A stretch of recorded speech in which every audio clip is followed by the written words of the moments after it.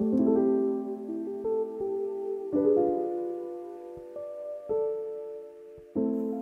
Evelyn, and this is my Master Studies sketchbook.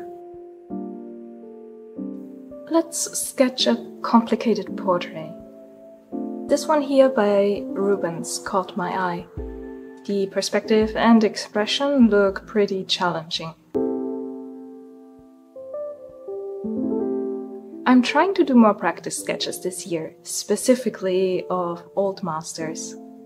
Though, as you can see, there's a lot of game art and my cat and The Last of Us fan art in here too. On this page here, I tried sketching Calypso by Henry Lehman. The face had a similar perspective, with her gazing longingly off into the distance, and I just couldn't do it. Maybe it's the smaller format, maybe it was the overall anatomy of the figure already being off, or that I was sitting in a cafe and not really focusing. But practice makes perfect, so I'm trying my hand at this Venus by Rubens today, at a larger size, so I can hopefully capture the expression better. His paintings are so fascinating to me. The faces are expressive, the brushwork looks both detailed and rough and spontaneous at the same time. And I wanted to give this a try, though not in color, just with a single colored pencil. This colored pencil by Rembrandt is my favorite for drawing portraits. The hue just makes everything look a little bit better than it actually is, and I truly recommend it for some looser sketching if you're into that.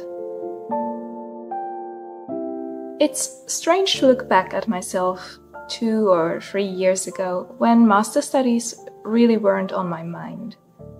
I got started with painting and trying to learn more realistic art approaches during the pandemic, and now studies and sketches like these are something I really enjoy doing. The angle of the face gave me some trouble, and I used guidelines to compare key points and angles. For example, the height of the nose being the same as the earlobe, the cheeks going down vertically until the level of the mouth corner. Looking at a reference and step by step building up a sketch like this helps with unique portrait angles and also more complex drawings like a full figure or landscape. I've felt a bit directionless starting 2020.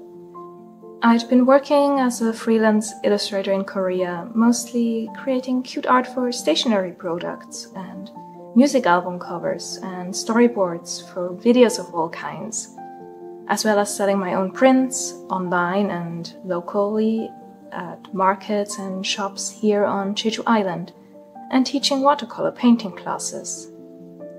And then the pandemic hit, and the base I'd built for myself suddenly eroded. I had to close my online shop because international shipping shut down. All the art markets and little events stopped, and I was also sick a lot.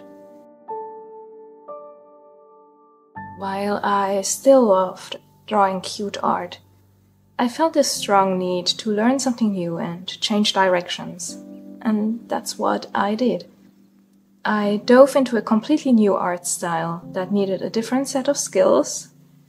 And while some of the skills I already had helped, there was so much to learn.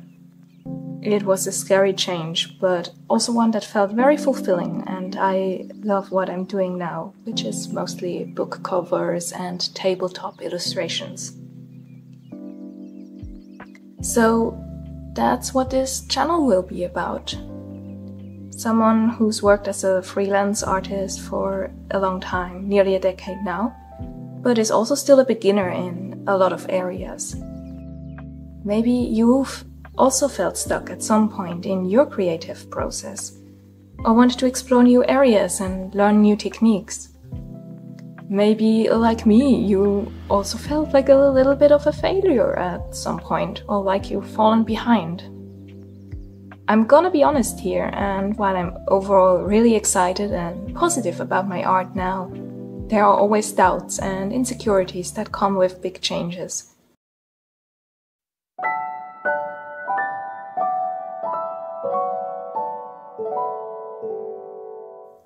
I'll be practicing a lot here, sketching, like this portrait, and painting. I actually think this turned out alright. Much better than the Calypso on the page before this, and I credit that little success to the portrait being larger, me being more focused, and properly measuring the proportions as I went along.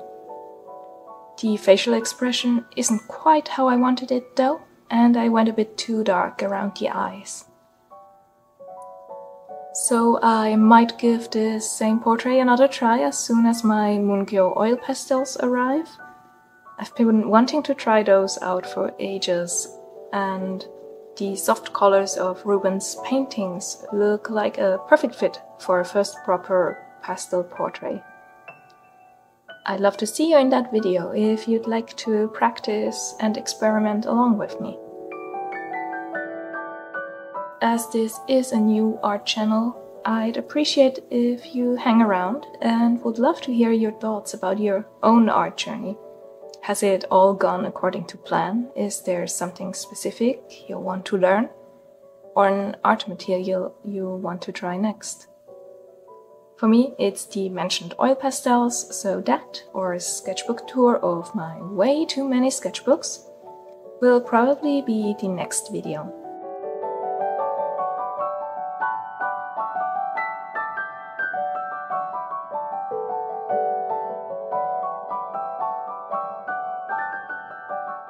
Thank you so much for watching, and I hope to see you in my next video, whatever it may be.